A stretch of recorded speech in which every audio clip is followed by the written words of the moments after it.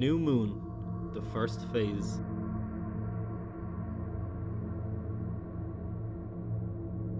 The moon revolves around Earth at an orbit distance of 384,400 kilometers. The moon begins its cycle when it is positioned between the sun and Earth. The visible illuminated side of the moon begins to increase over time. This is called waxing. It takes the moon 27 days, 7 hours, 43 minutes and 1.6 seconds to orbit Earth. This period is also known as the orbit period or sidereal period. The movement of a new moon to a waxing crescent occurs like this.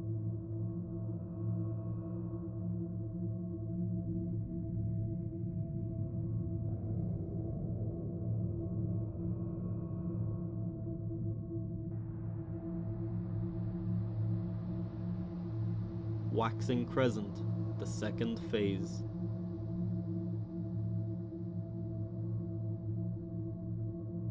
This is how a waxing crescent appears when viewed from Earth. The moon begins its orbit period, moving out of line with the sun and Earth. A waxing crescent can appear between the first and seventh day of an orbit period. During the year, the position of a crescent moon will change.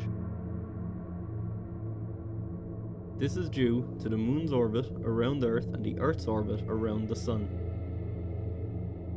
The movement of a new moon to the first quarter occurs as demonstrated.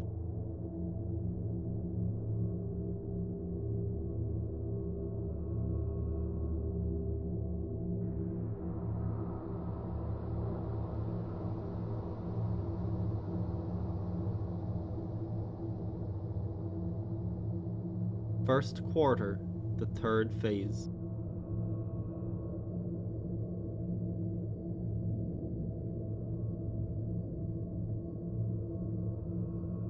This is how a first quarter moon appears when viewed from Earth. This happens when the moon is at a 90-degree angle with respect to the Earth and the sun.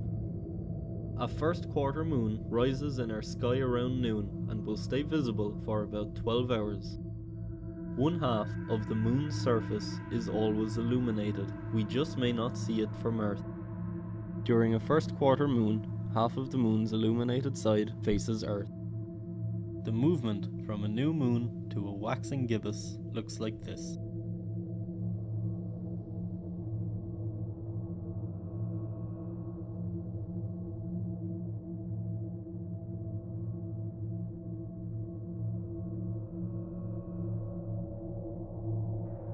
Waxing gibbous, the fourth phase.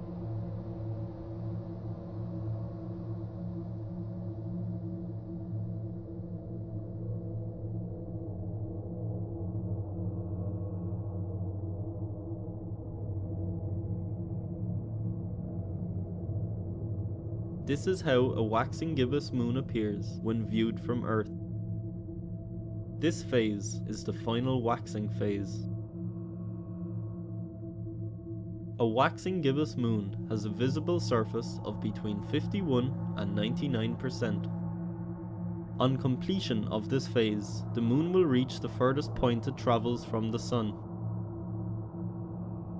When this phase completes, the moon will be a full moon and halfway through its cycle. The movement from a new moon to a full moon is demonstrated below.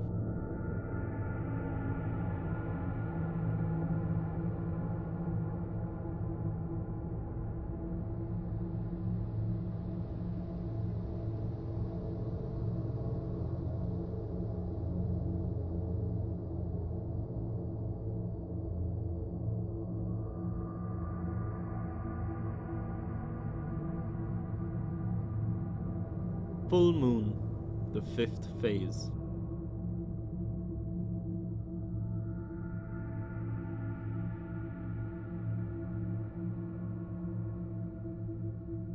This is how a full moon appears when viewed from Earth. A full moon occurs when the sun, earth and moon line up in this order.